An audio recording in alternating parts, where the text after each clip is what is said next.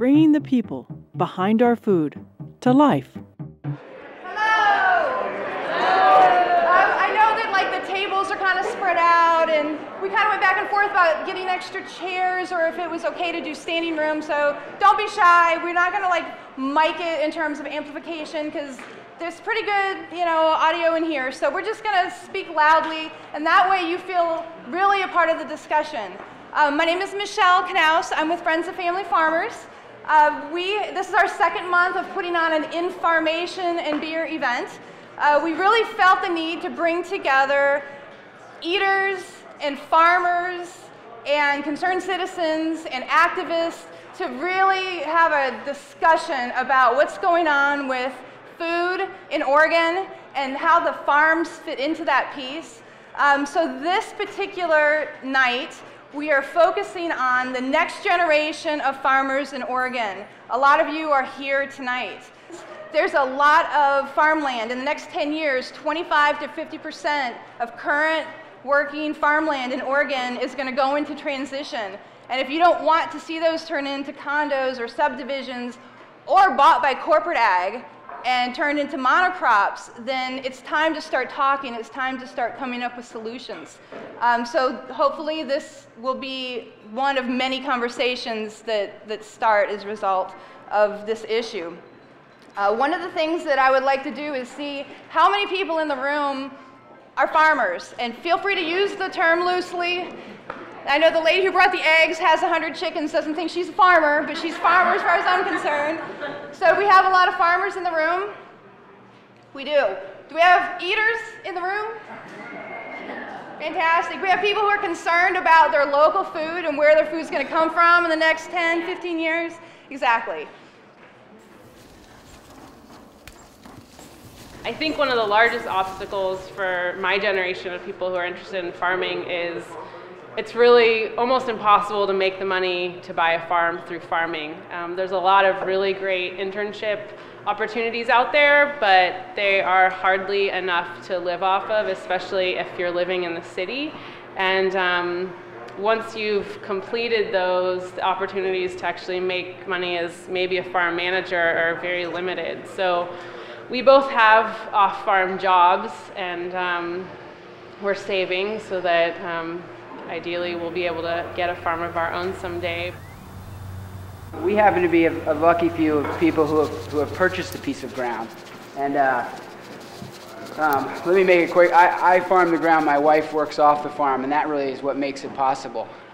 So I put that out right now. It's by no means a glorious solution, and all of a sudden we're in the utopia of young farmers on the land. But that said, 5 years down the road, and having the wranglings that we have, I would really encourage people not to be so tied to the idea of owning a piece of ground. I think there's going to be a lot more opportunities at least in the near future, to find super elegant, very fertile leased ground. And quite frankly, farming is it's a monster in many ways, and it can really be in your heart, it can be in your ethos, it could be in every part of you that you think is valuable to the enterprise. But until you get your hands in the dirt and realize what an enterprise it is, I'd say it's touch and go. So for us, I wake up every morning, I look across our landscape, and I thank our lucky stars and shake hands with the fates for getting us to where we are. And it's obviously very easy for me to say because I happen to be one of those people who are sitting on a piece of ground that the bank lets me make the decisions for. But I know as I kind of look around our county, Yamhill, and see of what's going to become available, I think the point was made, and it couldn't be more reiterated that the opportunities for getting on a piece of ground are really not going to get that much easier. And for those people who are investing their energies in the enterprise of learning how to farm and farming with other people or for other people, you're not making any money. So, 2 off-the-farm jobs and a 10-person CSA, that's a long road ahead, I'm afraid.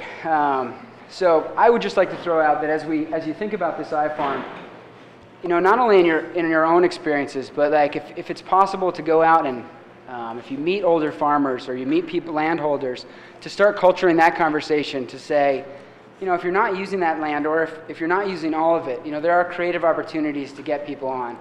And I think a real powerful kind of front end of this wave are going to be a lot of people, like the people sitting in this room, who are probably living in Portland, who have done some farming or you know, have the proverbial chutzpah to make it work, who then could go to a place within a half an hour's drive and really make a go out of it on some small acreage, establish themselves both in a marketing framework, but also in terms of their own, you know, possibilities and realistic possibilities.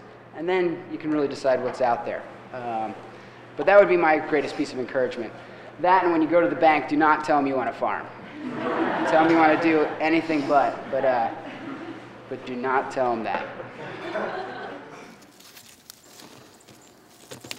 The advice about getting to know established farmers is golden. And it's especially important as you do this, even if they're very conventional and very production, commodity-oriented, to come into that relationship with overwhelming respect for these people, because they are absolute incredible heroes and knowledgeable people. And if you don't have respect for them, they won't like you, and they won't do the things for you that you need. Our farm was financed by the owner. We bought a piece of land that a farmer of 50 years